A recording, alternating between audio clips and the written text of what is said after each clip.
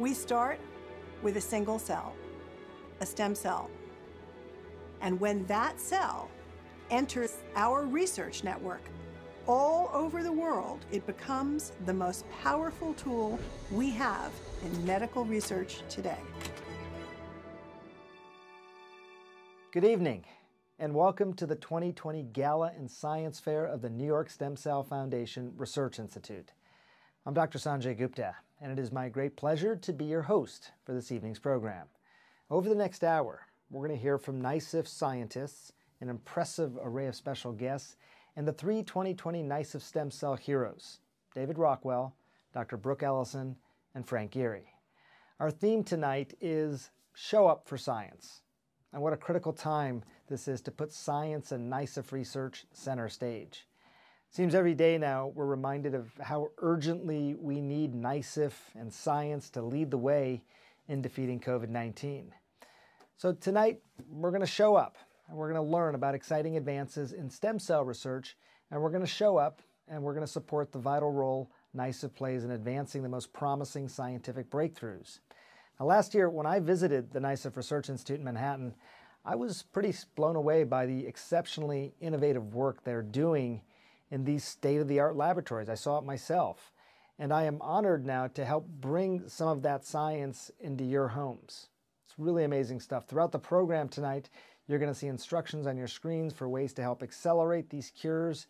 You can support NYSCF by texting, by calling, by making a gift, and you can join the list of names that's going to be strolling across your screen over the next hour.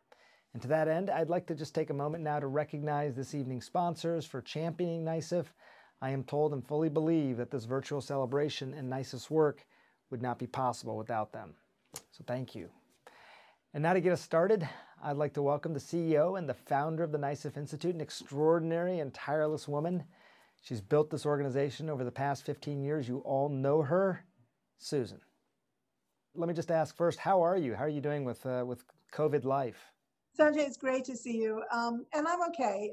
It's certainly really challenging times, but we're staying focused on the work. We're staying positive and optimistic. As you know, I had a chance to visit with you, spend some time in the labs, and your head just gets spinning when you have an experience like that at all that is possible. And I want to ask you about some of what's been most recently happening during COVID at the labs. But can you just give us an idea of some of the science that you're working on? I mean, some of that seemed like it was pretty much on the cusp of possibly becoming clinical medicine. Yeah, I remember that actually you were visiting the lab the day that we had the big breakthrough in diabetes, and we're making terrific progress in MS and Alzheimer's, Parkinson's disease, and then of course our clinical trial where we're replacing the cells and with working cells for people who have gone blind from macular degeneration. It's really exciting. And then with COVID, we were able, because of how we're structured, we were able to immediately pivot and make the cells of the lung that are affected by the disease and distribute them to researchers around the world who are working to develop treatments for the virus. So it's pretty incredible. I mean, I know that can take a period of time, but to be able to, be that nimble, say that this is a disease we didn't even know of a year ago, and to start thinking about cell-based therapies, I think is really fascinating. One thing I remember talking to you about, Susan, when we were there, this is neither an academic organization nor a purely private organization. Is that right? What is the structure of NYSCF? We're a nonprofit, but we actually are unusual because we've got the best of all worlds. We're supported by philanthropy, and so that means that we can do the really high-risk, high-return work. And we are able to bring together, the best minds, the most brilliant people, and then we can also do the technical work with our robotics and machine learning that you need to do to actually get from that aha idea in an academic institution and bring it to the patients. And that's what we're doing. We are really actively moving now from the bench, the academic bench, to the patient bedside. It's very exciting. And throughout tonight's program, we're going to hear about this through conversations, videos, and more, while we celebrate our extraordinary stem cell heroes, David Rockwell, Dr. Brooke Ellison, and Frank Gehry. I'm so excited for everyone to learn more, so let's get started.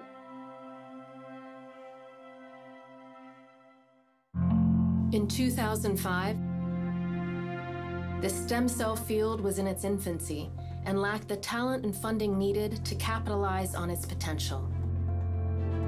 Inspired by the enormous opportunities human cells offer to better understand why we were getting sick and to develop cures for our loved ones, Susan Solomon founded the New York Stem Cell Foundation Research Institute with the support of many of the leading researchers in the field. Now, NYSCF is delivering on this promise and positioning patients everywhere for a brighter future. We began by building a pipeline, supporting the most talented young scientists, the next generation of brilliant researchers doing the finest stem cell work around the world. Today, a community of over 200 scientists. Very quickly, we expanded to open our own laboratory, which is now the leading independent nonprofit stem cell research institute in the world. Employing over 100 people, including 75 full-time researchers, computer scientists, and engineers who are developing technologies to enable personalized medicine and to ensure that we have the right treatments for the right patients. NYSCF discoveries have twice been named Time Magazine's #1 medical breakthrough of the year, and our research and support has resulted in 18 programs that are now in or approaching clinical trials. We make sure to convene the top minds globally, building support for science, educating the public, the scientific community, and our children, assuring that all of them, like all of you, will show up for science, for personal medicine, community, for my type 1 diabetic son, advancing science, the future, so we can have science for the benefit of us all. Good evening. I'm Jane Krakowski, and you may know me as an award-winning actress, but what you may not know is that I am a newly noted stem cell expert. I am thrilled to be joining the New York Stem Cell Foundation Research Institute on this very, very special night, and it is my honor to introduce you all to NYSCF's Dr. Daniel Paul. Hi. I understand that you're a pretty big deal around here, so would you prefer that I call you Master Scientist or Dr. Genius? Dan is fine. Okay, Dr. Genius. For the purposes of this conversation, I thought it'd be fun to mix it up a little bit and like we're doing an acting exercise. So for the purposes of this evening, you will perform the part of the expert, and I will be performing the part of the simple layperson who has never heard this information, possibly like the people who are at home listening. So please, start from the beginning and imagine that I know nothing. Well, I'll do my best. Let's start with stem cells. I'm sure this is something that many of you have heard about. And one of the things that often is discussed is treating blood cancer. And so there, when people get a bone marrow transplant, that's one type of stem cell being used. But actually, in our body right now, there's all sorts of stem cells, and they're constantly repopulating those tissues. Jeez. Damn, that was like Stem Cell 101. Do you think I'm an idiot or something? I'm sorry. I'm so sorry. Please continue for everyone at home, obviously. Tell me, how would you use these different types of stem cells in your research? Actually, we use a slightly different kind of stem cell here. We're interested in something that we call an induced pluripotent stem cell. And for that, we take a very small piece of skin, about the size of an apple seed, and from that, we can make stem cells. Okay, so you've taken my skin or my blood, and now you've grown a stem cell. What can you do with it? And when should I start expecting my residuals, Dan? Sure. Well, we can use these stem cells to turn them into any kind of cell that you would find in the body. And one of the amazing things about these cells is that they can grow to unlimited supply. And so we're using them right now to be able to screen for drugs, and importantly as well, growing new cells that could one day go back into the body. Wait, so you're telling me that you can replace damaged cells with perfectly new ones? Ugh, why did I give up smoking and drinking? Well, as a scientist, I must say, smoking kills, and if we can give it up, you should be giving up smoking. We are making tremendous strides in developing these new tissues and hope one day that we could treat lung cancer in this way, but at the moment we're still very early in the development of this work.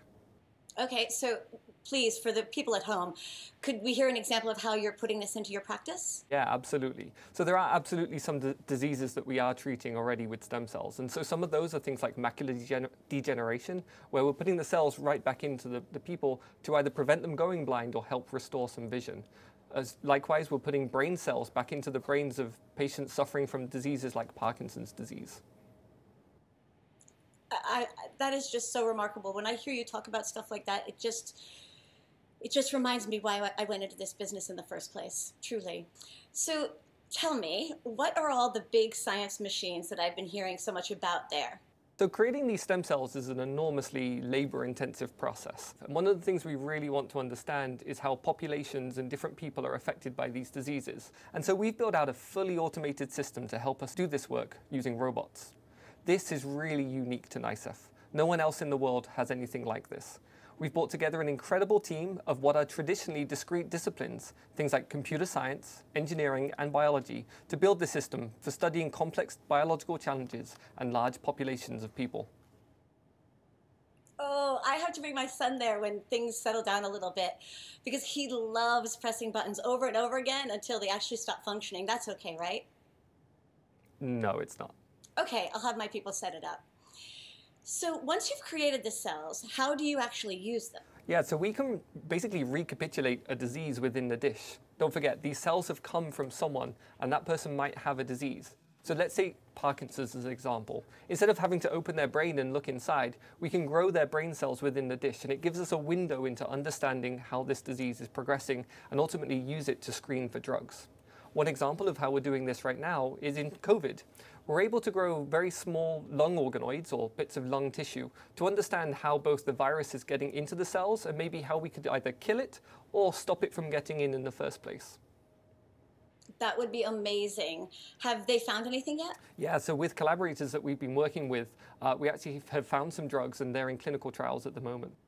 That is so fantastic, and I know we're all waiting for that, and it's very comforting to hear that you're working so hard on it. Thank you.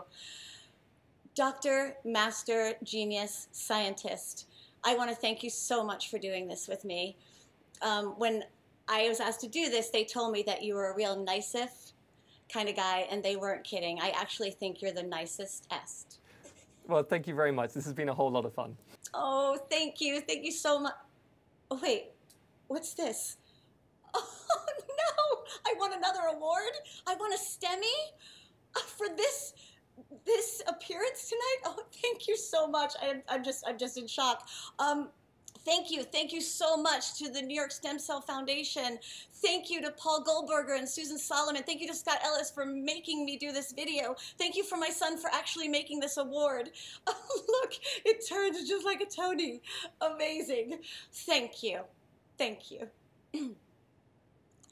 And now, as a longtime New Yorker, it is my very distinct privilege to introduce a man that is as rich in spirit and generosity as anyone I know.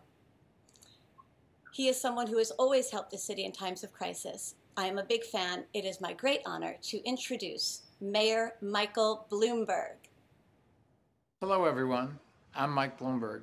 You can always count on me to show up for science. From the beginning, I've been glad to support the Foundation's pioneering life-saving work. Susan and Paul have really built it into a force over the years, and innovation in biomedical research has never been more important than it is right now amid the pandemic. We're all grateful to the stem cell heroes we honor tonight, Dr. Brooke Ellison, Frank Gehry, and an artist we've gotten to know well at Bloomberg Philanthropies, David Rockwell. Name a brilliant New York design project, and David likely helped to bring it to life. From Broadway shows to children's playgrounds to cutting-edge art venues such as the Shed at Hudson Yards and the Perlman that's rising now at the World Trade Center. David even designed the Foundation's science fair.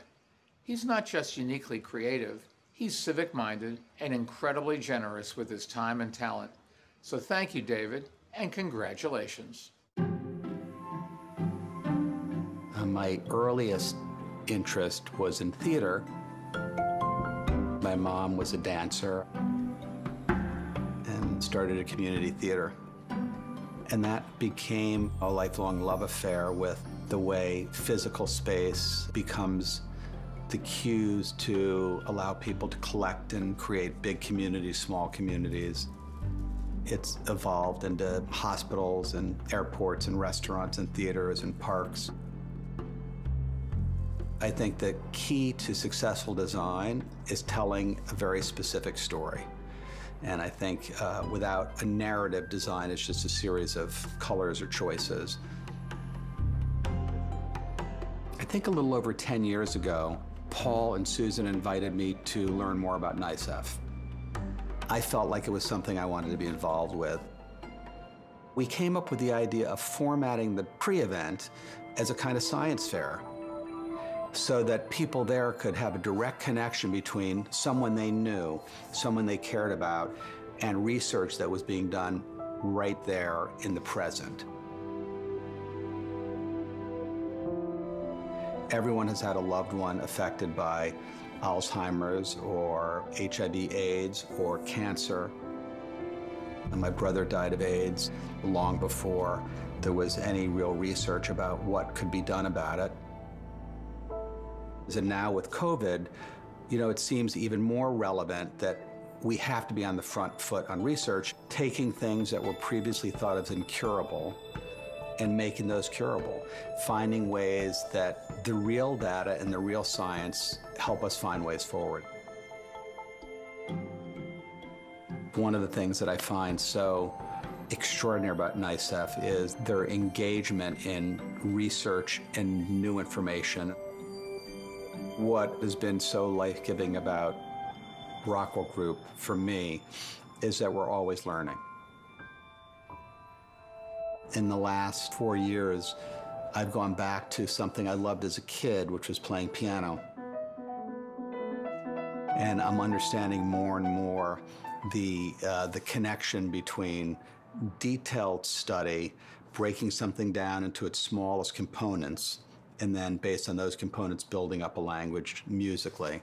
And I now realize that's, of course, what I do architecturally, but sometimes pulling back the camera and applying it to something else gives you a new way into it.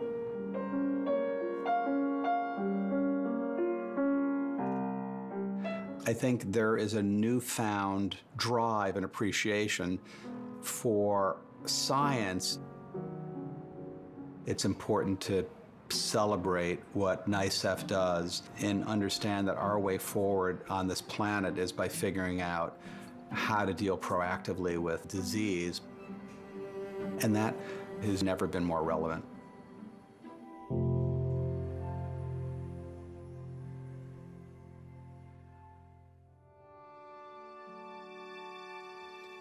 Thank you so much, Mike Bloomberg, for that generous and beautiful introduction.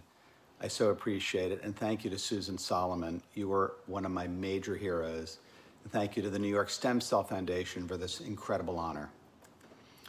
Let me start by saying that amidst all the noise right now, it is such a relief to be a part of an event in which everyone believes in science.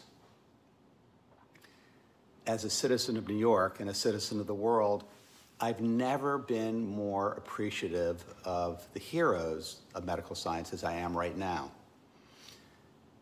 I can't think of another time when the issue of public health felt so vital to our way of life and even our very existence. So I've designed their galas ever since then, and as a layperson, I'll never have more than an outline understanding of everything that goes on behind the scenes at NYSCF. But what I can understand is that the meaningful end results of their work speak for themselves. I can't tell you how much this means to me and how humbled I am to be honored by the New York Stem Cell Foundation. I want to thank everyone who had a hand in making this possible. I want to congratulate Frank Gehry and Dr. Brooke Ellison. And of course, thank you to all of my friends and colleagues who came out and are supporting this great, great institution, this great, great mission. Science does matter, science is real, and science will save us. Thank you so much for this honor. Good evening, I'm Kelly O'Hara, and I'm here tonight to congratulate and to celebrate my friend David Rockwell. No one is more deserving than you are, David.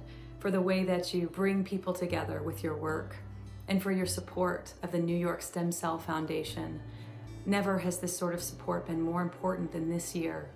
During this pandemic, through innovation and excellence in biomedical research, the New York Stem Cell Foundation is finding treatments, better treatments for all of us in our community. We need this sort of support. And tonight on the screen, you will find many ways to donate. No amount is too small or too large. It all goes towards something I think we can all agree is very important. Thank you for anything you can give, and congratulations to David.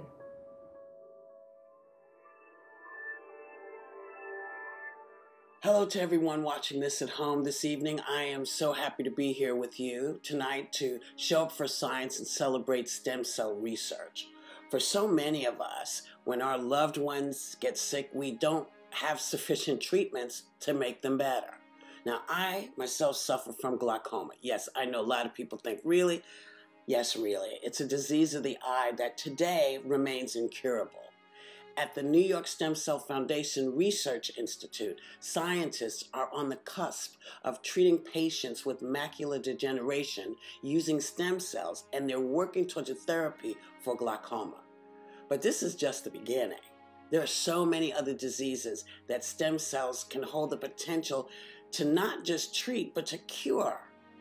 So, to learn more, you're going to visit NYSCF's Specialized Cell Therapy Facility to take a look at how their scientists are creating eye cells to treat patients with macular degeneration.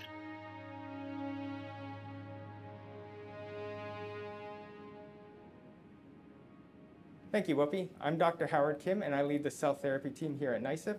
Let me show you to our cell therapy manufacturing suite.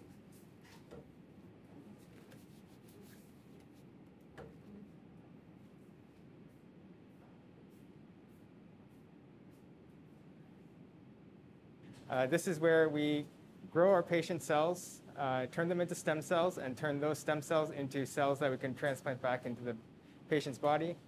A lot of diseases of our time are caused by the death of our natural cells, and cures can only really be realized when those cells are replaced. This clean room will meet FDA standards for growing cells that are suitable for transplants back into the patient's body. And here we have Cecile, who is working in one of our clean room hoods, manufacturing cells. The first disease we're working on is age-related macular degeneration, which is a common form of blindness. In this disease, the cells at the central part of your retina, called the macula, are the cells that die, and those are the cells we're trying to replace. These cells are called retinal pigmented epithelia, and these are what cells we can grow from stem cells. So what we're looking at here are retinal cells that we have in a dish that were made from patient stem cells. The patient has macular degeneration. And so there are a number of key features of those cells. One of them is their shape. They look like cobblestones.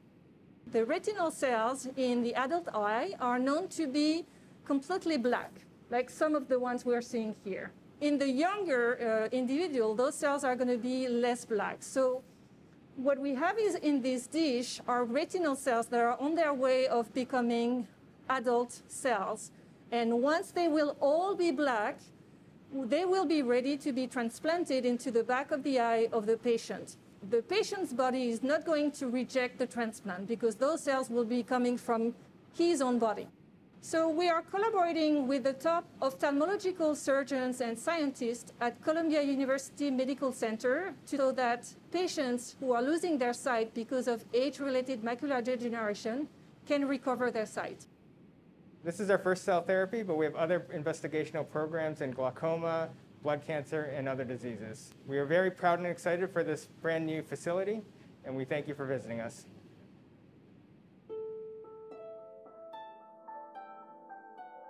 There are nearly 7,000 identified rare diseases. While each disease independently affects fewer than 200,000 people, all these rare diseases combined, they affect about 30 million Americans, 10% of the US population. Our scientists reap extraordinary benefits from studying these diseases, and it offers us valuable information even about more common illnesses as a result. infantile neuroaxonal dystrophy, or INAD. It's a rare disease that presents in children between the ages of 6 and 18 months. Arya Panwala was diagnosed in 2016. Her mother, Lena, founded the INAD Cure Foundation in search of new treatments for this deadly illness. NYSCF has partnered with the INAD Cure Foundation, and right now we want to show you a short film about the Panwala family and this collaboration.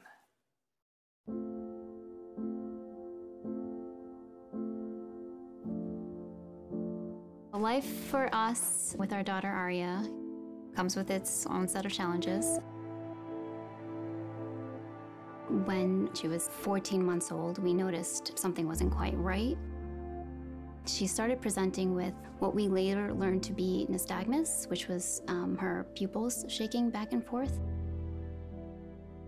Almost a full year later, Arya was diagnosed with infantile neuroaxonal dystrophy. INAD is categorized as an ultra-rare genetic disease. There's probably about 200 known cases in the entire world. It's basically like Parkinson's and Alzheimer's for little children. There's currently no known treatment for this disease. Girl. So it's a lot. That's one of the things I still remember is, okay, what do you mean she's not gonna be able to play with her toys, or she's gonna continue to regress? So, yeah, it's challenging, but doing the work that we do really helps.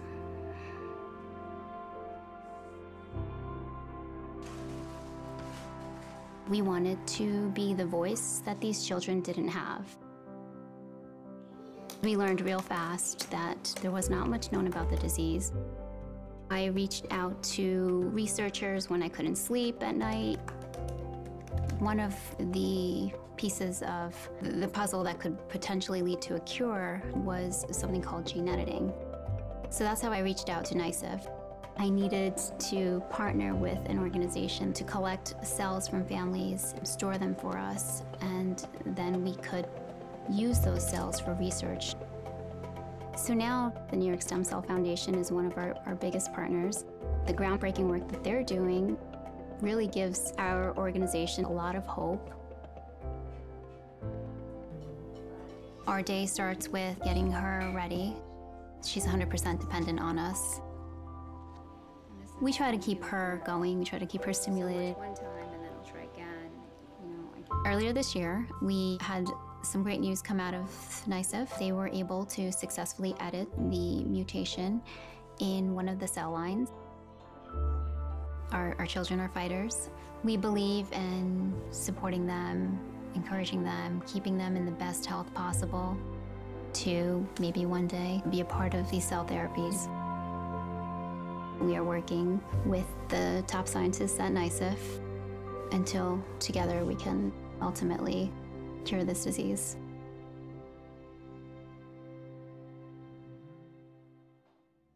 Now, as you just saw, stem cells offer us hope. Hope that in our lifetime, we will have treatments for what we think of today as untreatable conditions. And we can all help to accelerate the realization of that hope.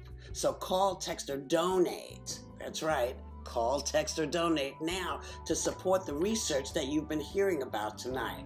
The more money we raise, the more research NYSCF can do to find the cures that we all seek. So be generous if you can, and do whatever you can, because whatever you do to help may actually change the life of someone you love. Good night. We know, of course, that our genetic makeup affects our individual experiences of disease, as well as how we respond to treatments.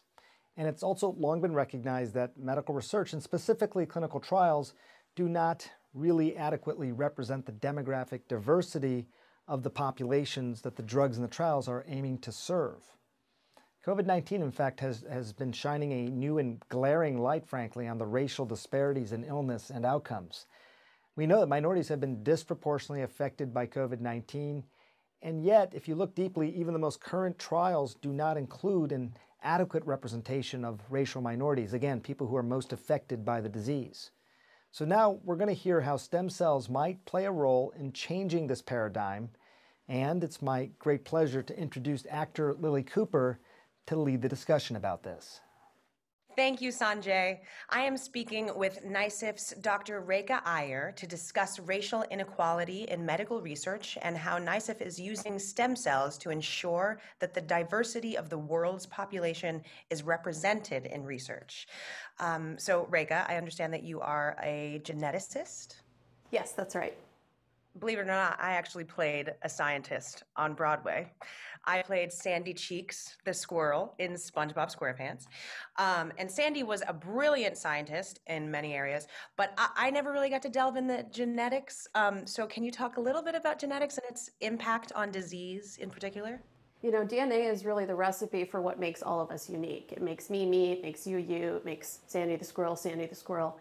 And DNA is a big part of why diseases affect each of us so differently. And so where stem cells come in is really helping us to see the impact of those differences. We've really seen firsthand that COVID-19 has affected racial minorities at just a jarringly higher rate than others. Can you talk a little bit about why that is and how genetics played a role in that disparity? Yeah, absolutely. And that really has been one of the most tragic parts of this pandemic. And it's not really limited to COVID-19. I mean, it happens with other diseases too, definitely for the diseases that NYSCF works on. And at the root of all of this is, unfortunately, it's systemic racism, which has reared its head in so many ways during 2020. And, you know, access to healthcare is certainly part of that too.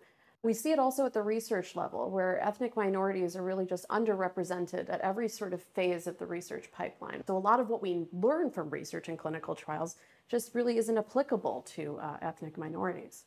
At NYSCF, the way that we're taking this on is with our stem cell technology. All of those robots that Dan showed us earlier, we're using them to build thousands and thousands of stem cell lines representing the full diversity of the world's population. So, okay, in an ideal world, we have this beautiful, diverse supply of stem cells from every walk of life, every type of human on this earth. And once we have those stem cells from diverse populations, what are they used for? And how do you kind of use them? You know, stem cells are kind of like an avatar for you. You know, we can study in a dish how your cells are affected by a certain disease and how, you know, different drugs that we test, you know, right there in the dish affect your cells, whether they're helpful, whether they might be unsafe for you.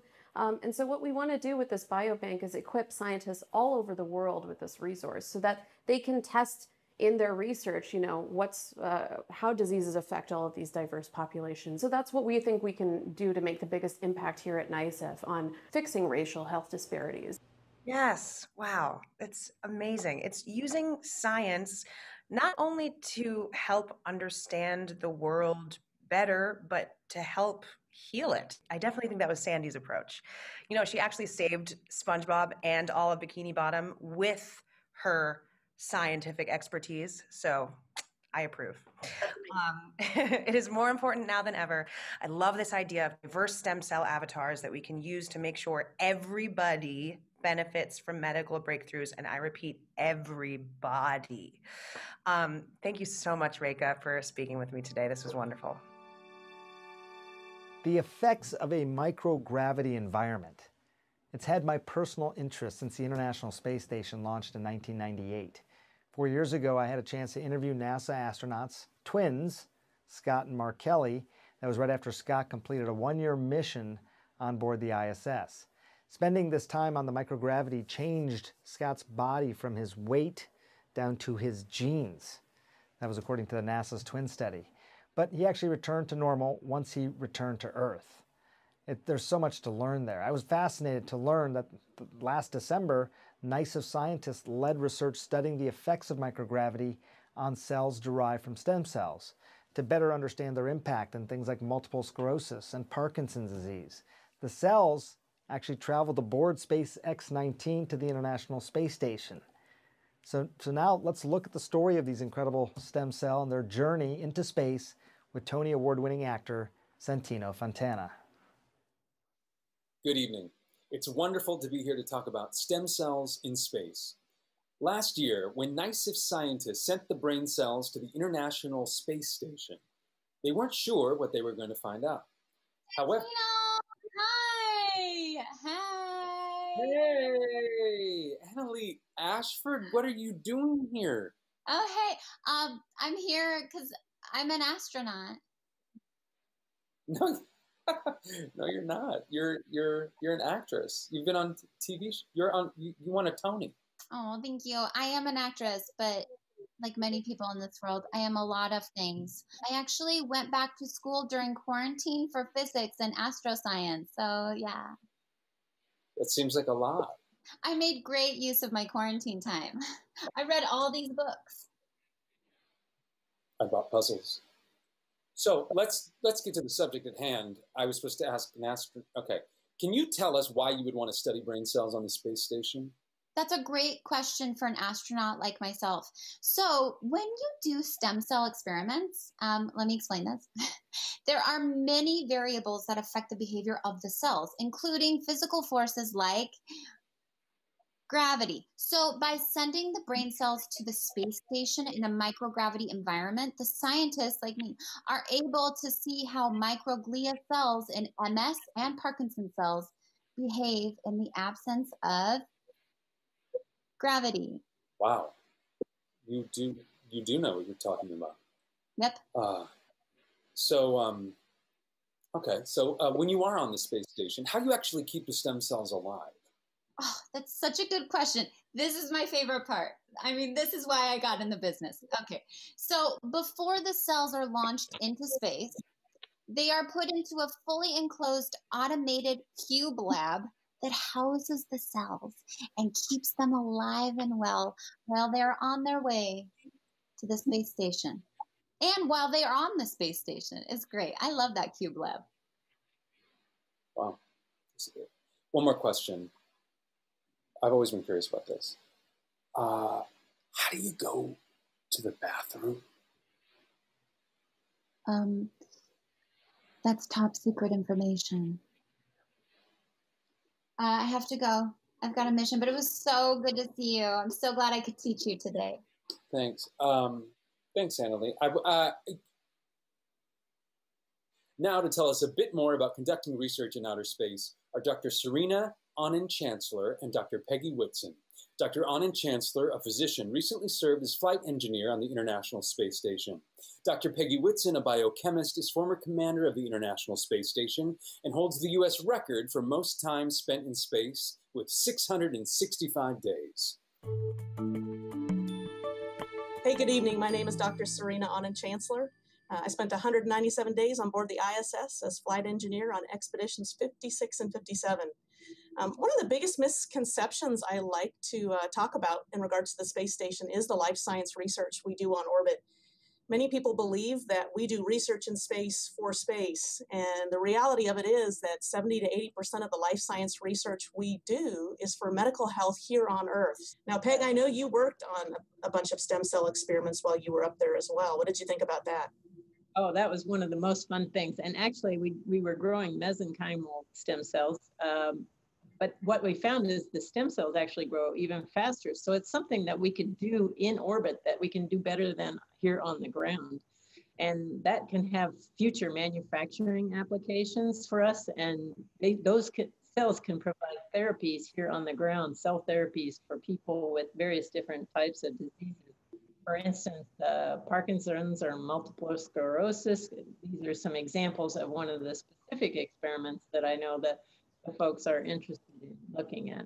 What was your favorite experiment? So we were looking at endothelial cells, which are the cells that line the blood vessels in our body. And because these cells seem to grow so much better in space, because I really believe they think they're in the body, they grow better 3D structure and better function. And so that allowed the researchers to test their chemotherapy agents against these cells. So we were testing agents against cancer or a tumor's blood supply, to be more specific. And the researchers were excited because it gave them so much more opportunity to do that on board the space station. So the cool thing about stem cells is really thinking about where we're headed in the future. And I think folks really hadn't considered the space station as a place where we may create some of these things and actually bring them back down to Earth. But I think we're closer to that than everybody thinks. I absolutely agree with you, Serena. I really do see that there's going to be some huge payoffs for the the research that can come from doing this stem cell work. So I'm really excited about our future, and I hope everyone is, because I think it's going to be a lot of fun. Hey everybody, Billy Porter here. What an incredibly inspiring evening. I am honored to join my dear friend David Rockwell and tonight's honorees, Brooke Ellison and Frank Gehry, in showing up for science. This year has proven that science is a foundation of our future. NYSCF is leading the way in innovation and stem cell research by performing high-risk, high-reward research that is so desperately needed by patients around the world. Together, we must all join NYSCF to ensure all people can lead healthy and fulfilling lives. God bless you all. Cancer is a devastating diagnosis. As a cancer survivor myself, I know the urgency of finding new treatments and cures for this disease. It is my great pleasure to introduce the esteemed actor, Jessie Tyler Ferguson, to hear more about our cancer program. Hi, I'm Jessie Tyler Ferguson. I'm so thrilled to be here with Dr. Laura Andreas Martin. So nice meeting you. So nice to meet you, Jessie. Thank you. I've had a little bit of skin cancer in my day. My husband is a cancer survivor as well. So thank you so much for everything that you do. Your work is so important. Can you tell me a little bit about how cancers are treated today? Yeah, of course. So typically, it depends on the cancer type. You can have surgery, chemotherapy, short-term solution normally. And then many patients now are getting their genetics, meaning that understanding what is grown on their DNA and why the cells are becoming a tumor, so that there is some tailored or targeted therapies that can be applied to those alterations. But the problem is that for many cancers, and that includes women's reproductive cancers, especially for ovarian, there is none or only one targeted therapy that works for little amount of patients. So that what happened with this cancer type is that survival rates has not changed in decades. In the past 40 years, it remains the same. So the survival rate today is the same as it was 40 years ago? Exactly. Wow. So, I mean, how do we change that? Are we looking for new ways to treat cancer? Yeah, so the reason is that there is no new treatments or only one new treatment coming up in the past few years. So we are trying to come up with new treatments, new drugs, new therapies, but also we want to make those therapies to be more efficient to each specific patient, because what works for one patient, it may doesn't work for the other patient. So we are trying to discover new drugs, but also which drugs are going to work better for that specific person. Exactly. I mean, because you don't want patients taking drugs that they don't need to. I mean, it's a waste of their time. It's a waste of your time.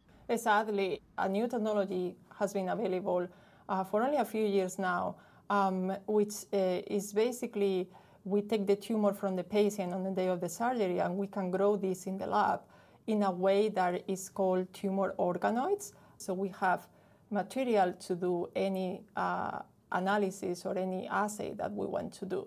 Okay, wait. If I had cancer, you would take a piece of my tumor and you would grow it bigger in a lab. You'd make my tumor bigger so that you could test it. It's kind of like Dolly the sheep, but with tumors. Exactly. It's a little bit like her. So what's happening with this model is that you can grow that specific person's tumor, create as much as you want, and then to do drug testing on them to see which therapies are going to work better for that specific patient. Right. So now, doctor, you work with women's reproductive cancers. I mean, is this something that is only happening with ovarian cancer, or is it with other cancers as well? So this we can apply to any solid tumor, any cancer type. As I say, we work in ovarian cancers because we saw that gap, the need of changing the survival rate. That's amazing. I mean, it's all just so incredible. I mean, I just have actors sometimes. I'll walk down the street and I'll have complete strangers just telling me, I'm a fan of your work. And I sometimes wish that everyone could hear that from complete strangers. And I just want to tell you right now, I am such a fan of your work. I am just so grateful for everything that you're doing, and the work that you're doing is just so, so important. So thank you for talking with me for a little bit today, Doctor. Thank you very much, Jesse. It was really nice. Someone who I've never met, but I would love to someday, is coming up next. It is my great, great honor to welcome Yo-Yo Ma. Frank, I am so happy that I get a chance to honor you, my friend, who's being honored by the New York Stem Cell Foundation Research Institute. Now, people may say, outside of knowing of your devotion to science, what is the connection? Architecture and stem cells. Frank also happens to love many things. He loves music. He's passionate about civil society and education. And in all of those matters, it starts from very, very simple things. Like telling the truth, looking for the truth. Like building teams through building trust. Like the idea of service. What is it for? Who is it for? Who benefits? These are not isolated questions for architecture or even stem cell research. It's for all of us. And I admire Frank not only because of the fact that he has designed some of the most memorable structures and monuments that we have today on our planet. It's because he cares about all of the planet. And that's a hard thing to express.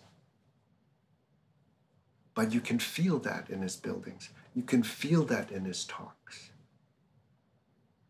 So, to help celebrate the honor, Frank, that you're receiving tonight, I'd like to play two little pieces for you. One is about the simplicity of gesture, of starting with simple gifts from simple stem cells, from simple ideas, and developing the sense of home.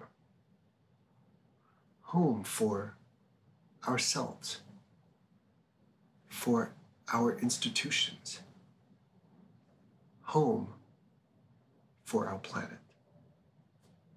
So here they are, simple gifts and going home.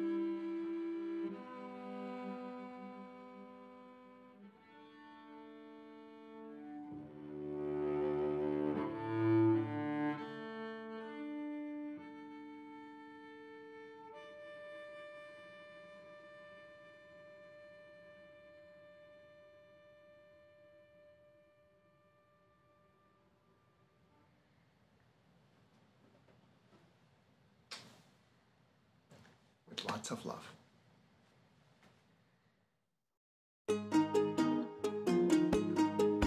Any creative happenings, I believe, start with curiosity. My work starts with curiosity. What if I dabbed a little red here? What if I turned the can over and dripped the paintings all over the canvas? Everybody working in worlds of discovery are always curious. Scientists are looking for cures, finding answers to questions of the human body, and they start with why and where and how. It's the same for any kind of creativity, I think. Scientific research, there's a lot more riding on the outcome, I guess, because it's life and death. But for the artist, it's the same gravitas. One keeps you alive if they do it right. The other one makes you smile a little bit, maybe. My daughter died of cancer and uterine cancer. And it was a shock because it happened so quickly. And so within, I think, 6 months of finding out, she passed away. Nobody seems safe from it. It's just a matter of when. That's what's interesting about somebody like Susan, to just come out of the blue and take it on. And she created this foundation. Her intelligence and her love for people, she just doesn't give up. I visited her one day a few months ago in her laboratory. I was knocked off my pins to see how well organized it was and how professional. This research multiplies. It leads to a broader spectrum of solutions for a lot of other things. And that's very exciting. I think science is about connecting ideas from medical research over time, searching for different ways to interpret the information. Art is always being looked at, reinterpreted. It's a constant making, evaluating, and then reevaluating. I think it's the same for all creative work. It's not static.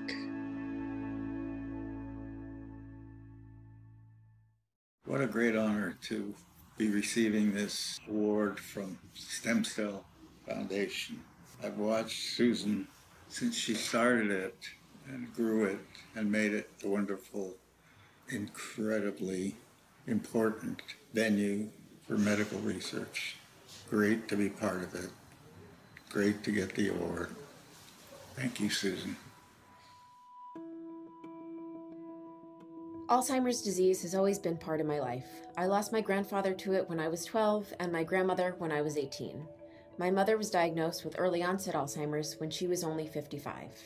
Seeing the devastating impact Alzheimer's has on families like Lauren's, we made it our family's mission to educate and advocate for other patients and families also suffering from this disease. It's a disease with no effective treatments and little hope for patients, but stem cell research has provided us with some hope. Hope that we can and will find a cure. We feel lucky to be able to see this research in action and are excited to see the progress continue to unfold. At the New York Stem Cell Foundation, scientists are conducting research on brain diseases including Alzheimer's, Parkinson's, multiple sclerosis, ALS, and others. Tonight we're going to hear from Carrie Harold, a teacher in Wisconsin with multiple sclerosis, and Dr. Valentina Fossati, a NYSCF scientist who, when diagnosed with multiple sclerosis, turned her personal journey into her life's work.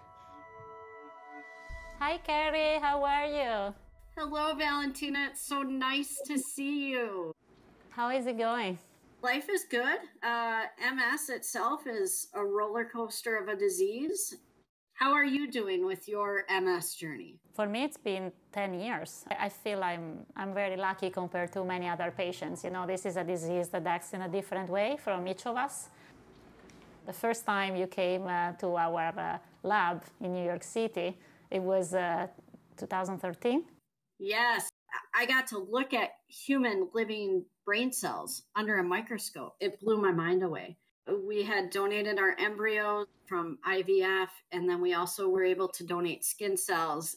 You probably saw the first cells that we made. I wasn't even ever working on brain. But then during my postdoc, as I got diagnosed, the more I realized, very little was known about the brain cells that die in MS. And so from then, we moved forward very much. Finally, what we can do is to take your skin fibroblasts, turn them into the myelinating cells of the brain, and in a dish, testing different drugs. That is so exciting. I've been reading about glia in your research. So can you tell me a little bit more about what the glia are and the role that they play? Yeah. So glia is a big name. It's actually kind of a silly name. It means glue in Greek, thing that sticks the neurons together. But in fact, there are really three different cell types within the glia population. One is the myelinating cells of the brain, which are oligodendrocytes. And then we have astrocytes and microglia. Those cells are really important to keep the neurons healthy. They support the neurons. They give nutrients, and they keep everything, the environment clean.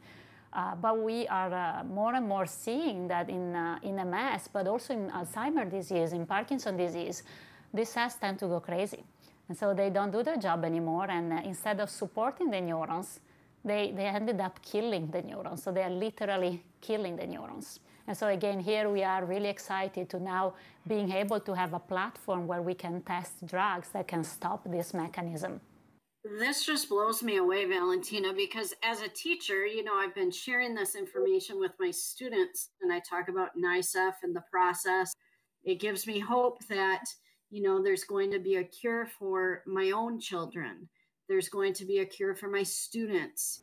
Thank you very much for your support. It really means a lot for me and for all other scientists to know that the patients believe in us.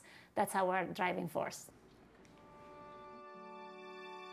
As fellow patient advocates, we know that the New York Stem Cell Foundation is at the forefront of using stem cell research to find better treatments for our loved ones. It is so important that we support the researchers at NYSCF that are working tirelessly behind the scenes. There are multiple ways to give on the screen right now. Please support this work if you can. No amount is too small.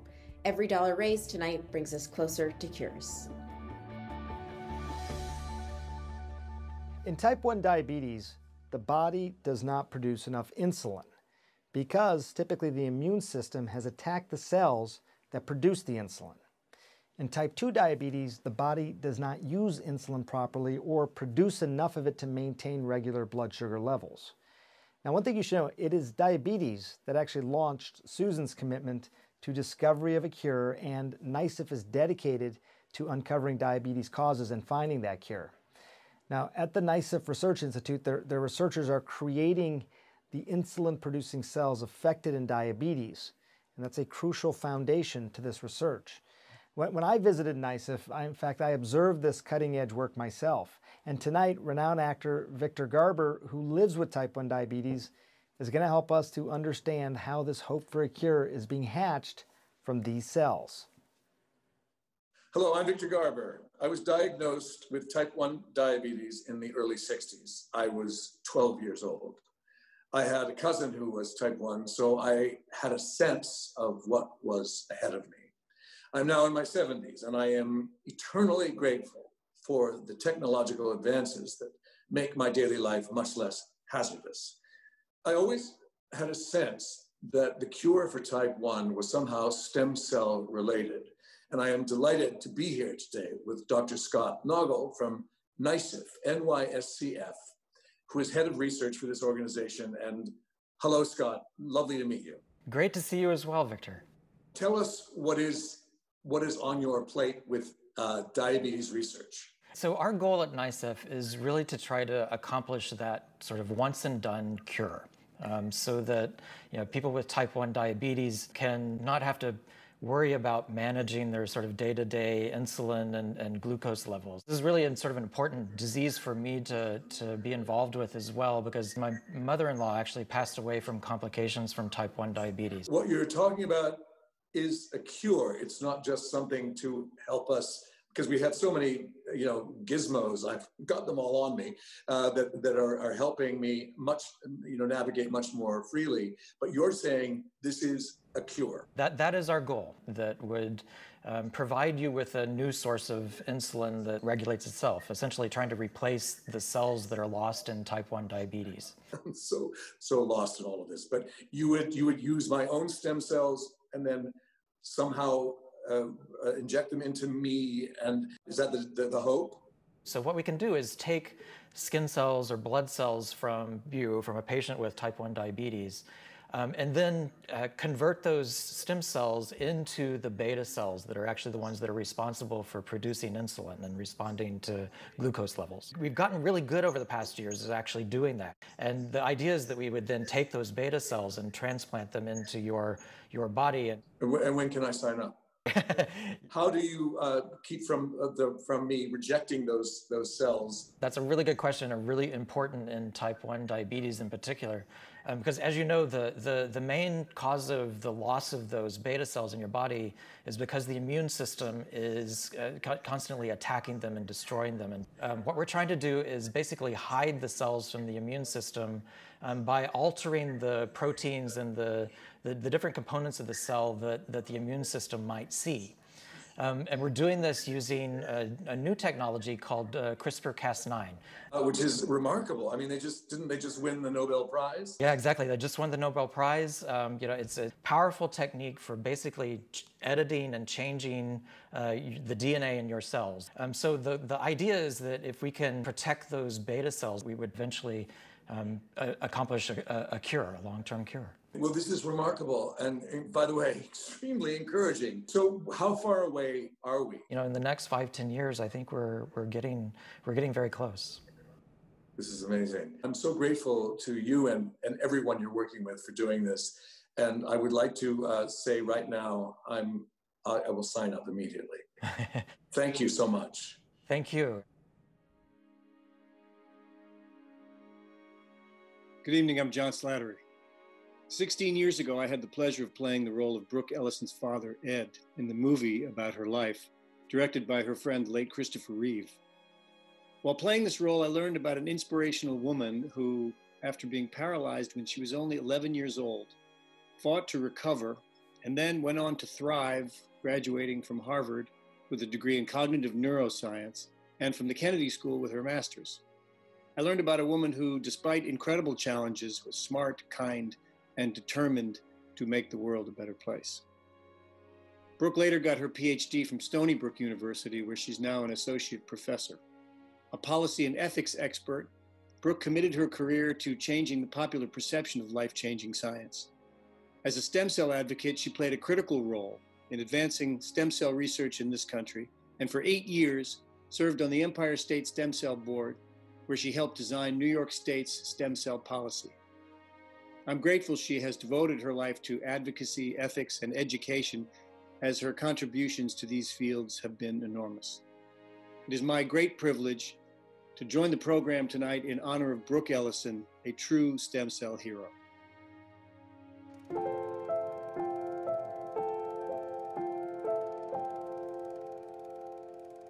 When I was growing up, I was involved in dancing and singing and Little League baseball.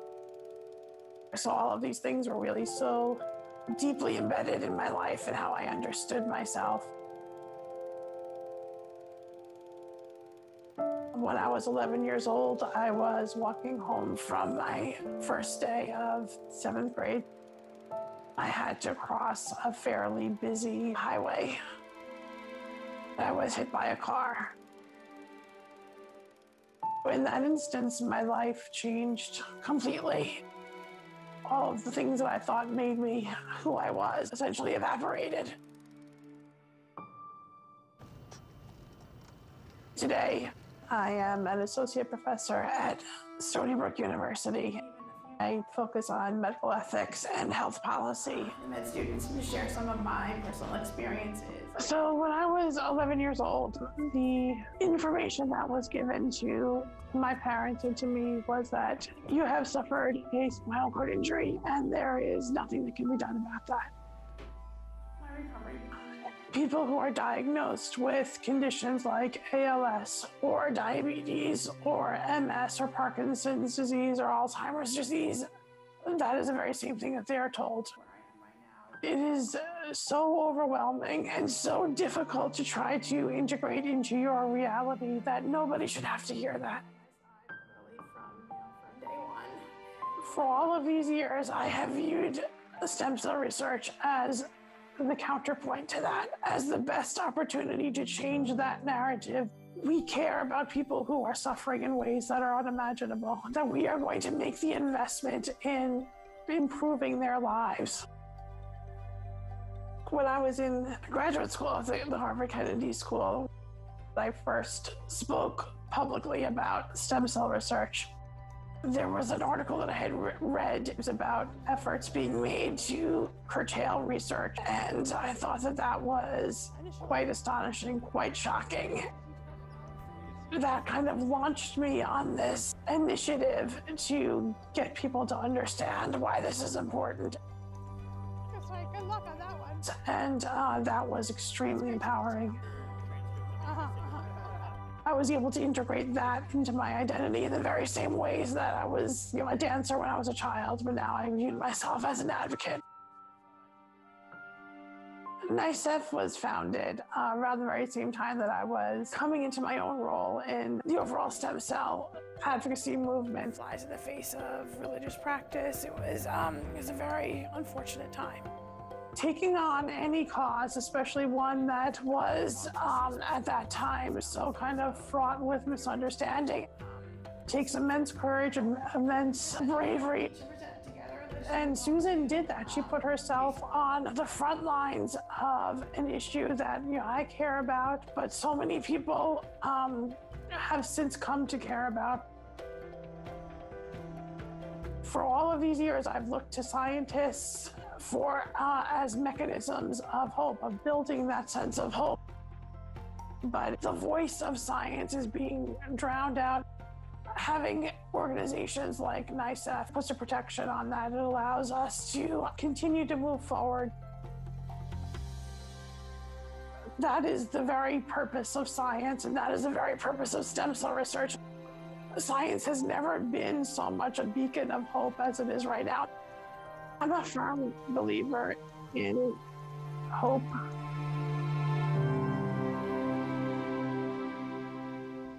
Good evening, everyone. It isn't very often that we undergo experiences that elicit two seemingly contradictory emotions at the same time and in equal measure.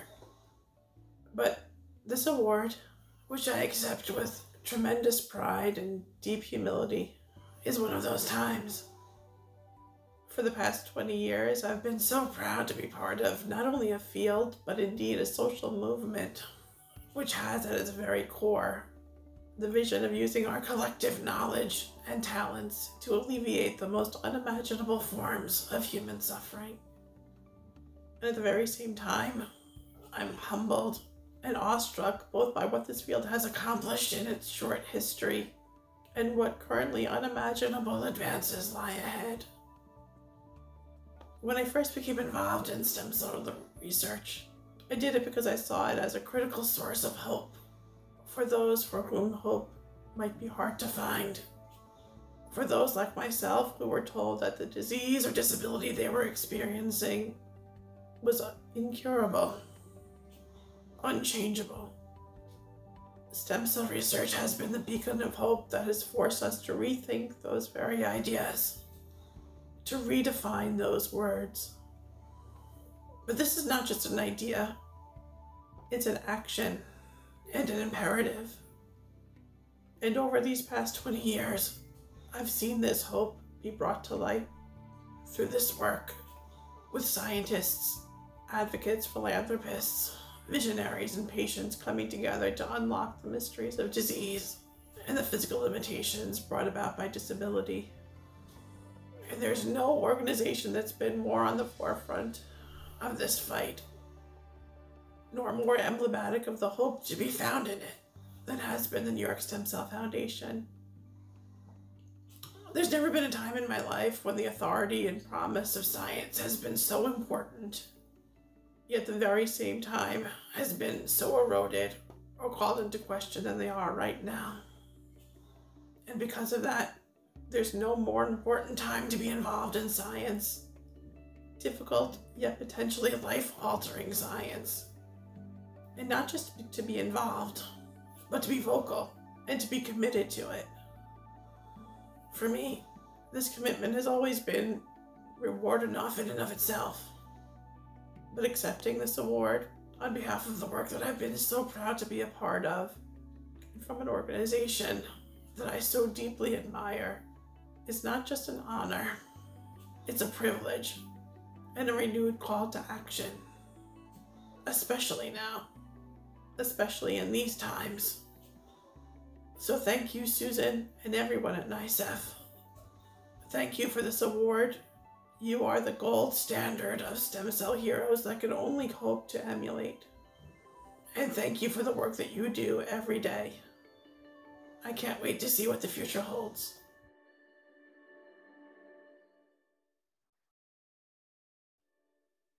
Just got to say, what an incredible program tonight. And it's encouraging to know that these new therapies are within our reach. And it's also been nice to talk about something other than COVID completely for just a little bit tonight. If you already texted a pledge or given online to support the NYSCF Research Institute, thank you for that. If you haven't had a chance yet to make a gift, you still have time. Even after the program ends, make sure to visit the online gala auction as well. That's going to close at 9 p.m. That features works by artists who were moved to show up for science by generously donating their talents. NYSCF's mission is to accelerate cures for the major diseases of our time. You know, for me, this sort of thing, this sort of work is not just about the cures that I'm going to see in my lifetime. It's in part, large part, about the world I can help shape for my own daughters and their children, my grandchildren. Stem cell research, I think, is really likely to allow future generations to look at diseases like Alzheimer's and diabetes and other chronic and degenerative conditions the way that we have seen polio or smallpox. We can see those as diseases of the past. Just think about that. It would be a remarkable thing, and NYSCF is showing up every day to make that sort of vision a reality. So hope we can all help them get there. It's been an honor for me to join all of you in celebrating our optimism for the future of human health. I want to thank you for showing up with NYSCF tonight. Stay safe. Be well.